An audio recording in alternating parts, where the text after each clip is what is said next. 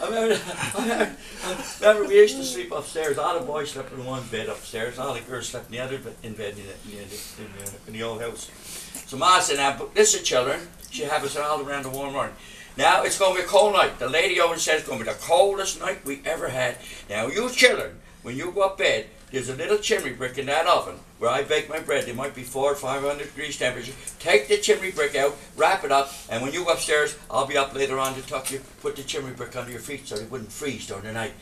So here, we'd be up there in the morning. There was a window right behind my bed, and all the boys slept in one bed. Ma come up with the old coats put on, we couldn't afford blankets or nothing like that. She put the coats on and put the chimney brick under her feet. And right behind my bed was the window. Get up in the morning, there's a northeast wind blowing outside with a snowstorm. Half the snow that was out there would be on top of the coats on top of us. So I used to get up and I'd shake the coats off, and I used to run down and put my feet in the oven. So there's 10 of us. See, we all couldn't put our feet in the oven. Whoever gets to the oven first won't get all the heat. So this morning, my father made a mistake. He made a big roaring fire in the kitchen stove, one on the warm morning, and he left for the mine. He didn't look in the oven.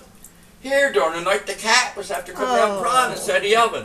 Now the old cat is pretty comfortable for a while, until the heat starts building up. So I'm upstairs and I'm looking at my brothers. They used to race me down all the time and they used to torment me. Well boy, this boy's going to be the first one down this morning. I had no idea that the cat was in the oven though. And I got by them and they didn't wake them up. And I was just going over the top stairs. My sister looked out the other side of the house. And she looked out, she see me going. She said, hollering and screeching, there goes Abbie for the oven. He's going to be the first one there. They jumped out of bed. My brothers jumped. We're all running over the stairs. Who was in the lead but me? When I got to the oven to fire my feet in it, well, there was the cat. The cat was still alive.